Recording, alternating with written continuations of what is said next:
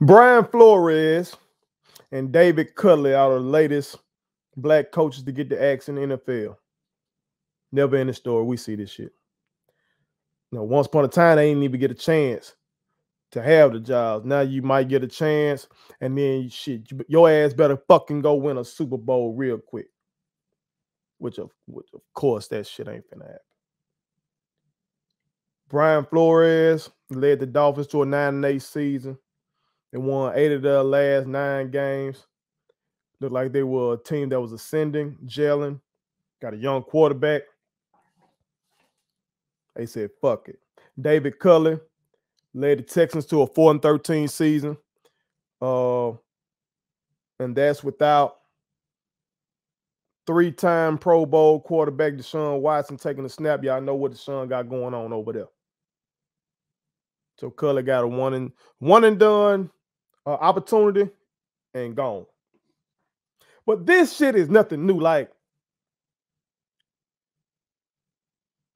any position in sports, anything in this country, really, where it comes down to can a black man or woman think, can use this right here, still in 2022, we are doubted. Don't be fooled and say, well, what about the quarterback position? No, I don't want to hear that shit. You look at the black quarterbacks in the league right now and you tell me which one that people are praising them for their headiness. I hear how smart Aaron Rodgers is, and Aaron Rodgers is a smart quarterback. Smart quarterback. He's revealed now, and the other shit, not so much. We how smart Tom Brady is. We always heard how smart Peyton Manning is. Drew Brees. All these motherfuckers. How often do you hear how smart Patrick Mahomes is? You hear about his rocket arm. You hear about Lamar Jackson's athleticism. You hear about Kyler Murray's athleticism. You know what I'm talking about? So, yeah, these guys are getting gigs now at the quarterback position, but still it's like it's just because of your athleticism. It ain't about, you can read coverages and shit like that. That's why I like when Jalen Hurts had to read a motherfucker that was trying to question him about some shit, and he broke that shit all the way down, what he was seeing on the field and what he's been taught to do, how to handle that coverage. It was beautiful. I loved it. I loved every minute of it. I loved it. Because when it comes to things which we are, the task is to think, still it is thought that we can't do it. Also, the thought is that if you give these black men these coaching jobs, who the fuck the fan base is gonna relate to? Who they gonna relate to? Okay. Still, yes, the NFL 70% black. You look at that whole defense be black, wide receiver black, running backs black.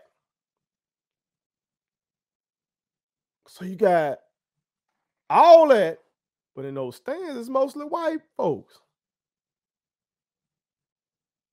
So who the paying customer gonna identify with? Got to get them some. Give them the coach. They do the same thing in the NBA. I know the NBA got more black coaches, but the NBA's fan base is more liberal than the NFL's fan base. Okay? The NBA, listen to the music and shit. Like when you watch the NBA game, listen to the music they play. A lot of hip hop and shit like that. Versus NFL, a lot of country music, rock and roll and shit like that. You know what I'm saying? Then they dive off into some. They trying to partner with Hove and shit now. Jay-Z, they're trying to partner with Hove and try to get hip and all that kind of stuff. No folks ain't trying to say that shit. You see how they did Kaepernick. You see who they catered to. This ain't nothing new though. You can go back in the gap to the legendary sportsman Jimmy the Greek. Okay? Back in the gap, they had a brother by the name of Jimmy the Greek who got himself in all kind of shit. Got fired. He used to be the man, one of the guys in sports media. Okay? You would come to Jimmy the Greek, you know what I'm saying, for your picks. He can help you win some money. Jimmy the Greek got his ass fired because they asked him. Ooh, it's crazy, ain't it? Dr. King Day. They asked him about Dr. King Day and how things have changed for the black athlete. You know what I'm talking about? And Jimmy the Greek went to talking about how black athletes better than white athletes because the black man was bred to be physically strong. Okay. Now, that part about the breeding, that has some truth to it. Okay. If you read, you know, again, I'm a student of history now, former history teacher. I'm a fucking scholar. Currently reading the 1619 project right now. You motherfuckers treated our people like we were fucking cattle or some shit. We were less than human. Bitch ass motherfuckers. So some of that did happen. Is that why black people excel in sports? Probably not. Because if that's the case, then you would have to say, what about Hakeem Olajuwon, Giannis Antetokounmpo? You know what I'm saying? All these motherfuckers that come over there from Africa, the folks that dominate distance running. That's from Kenya and shit. You know what I'm talking about? Like, what about those folks who weren't enslaved and weren't bred and shit like that? So that shit don't add up. You know what I'm saying? But he said that.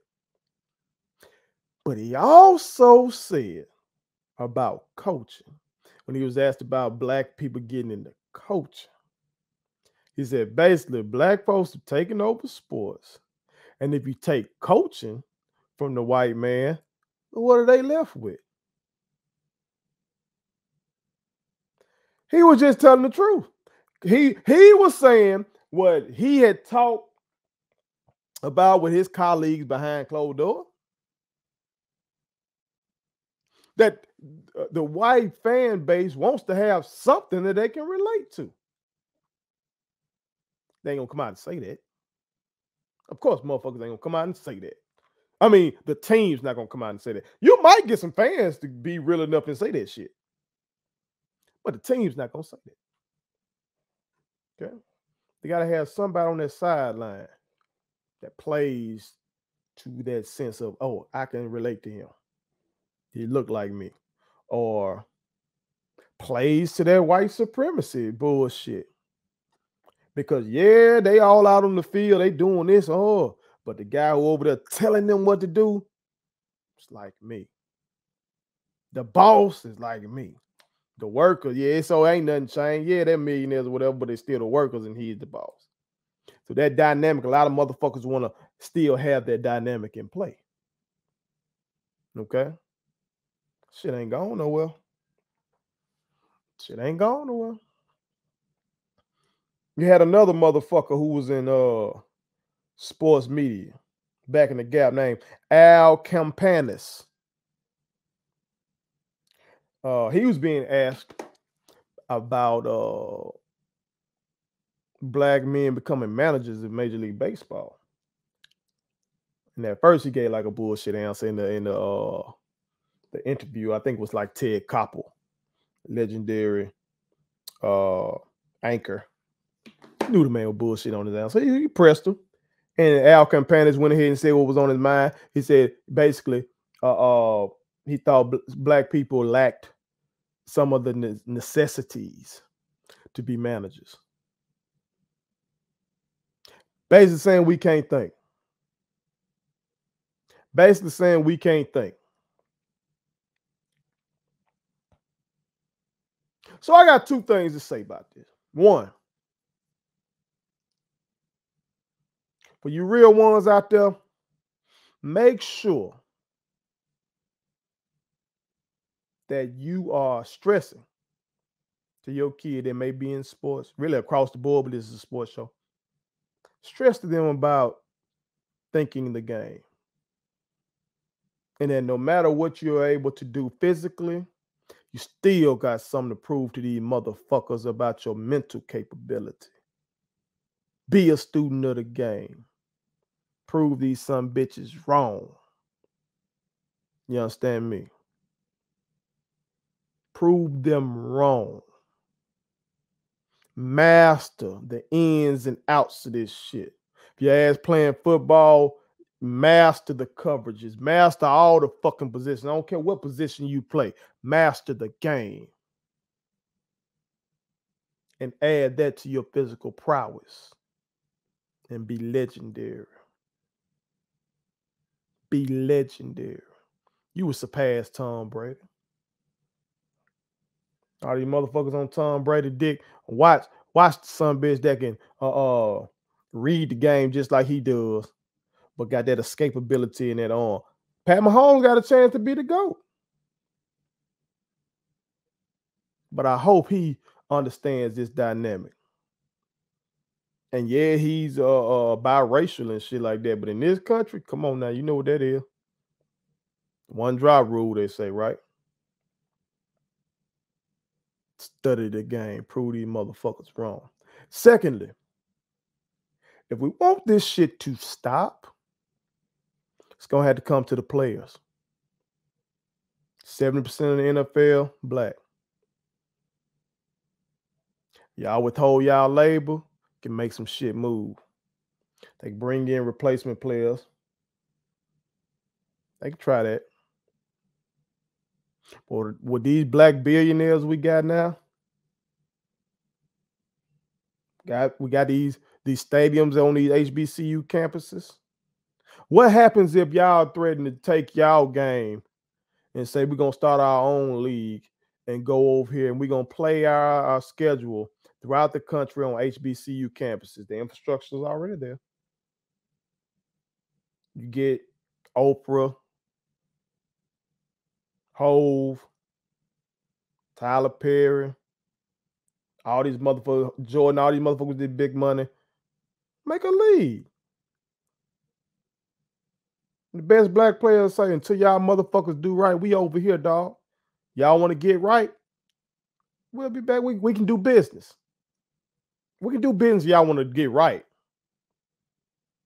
And when I say get right, I don't mean keeping no trash black coach. I don't mean hiring no trash black coach.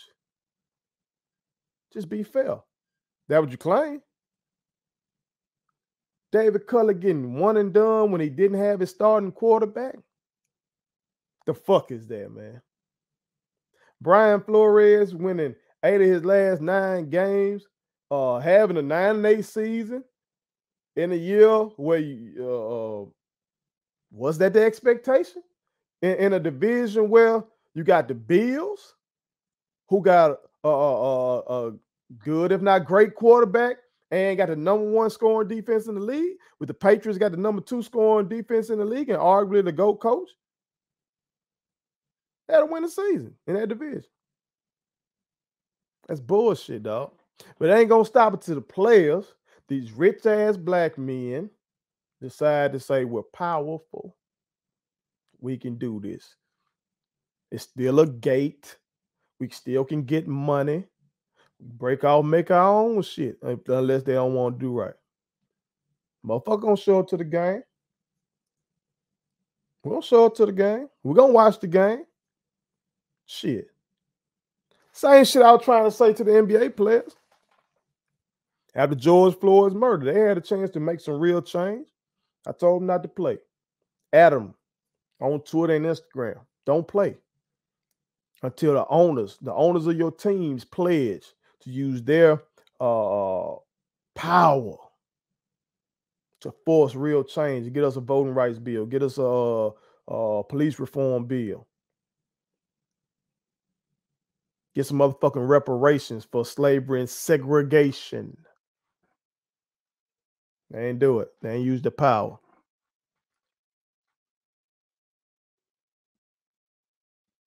Ain't nothing gonna change till we fucking change.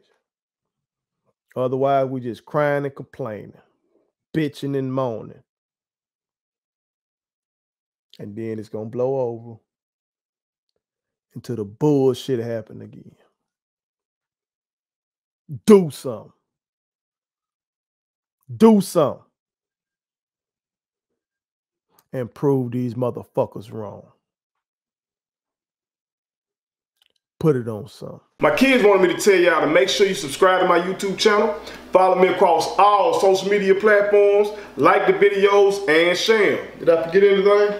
And turn on the post notifications. Y'all heard them. And also, visit Statement Tees, LLC.com and shop with us. That's Statement Tees. Every t-shirt you wear makes a statement.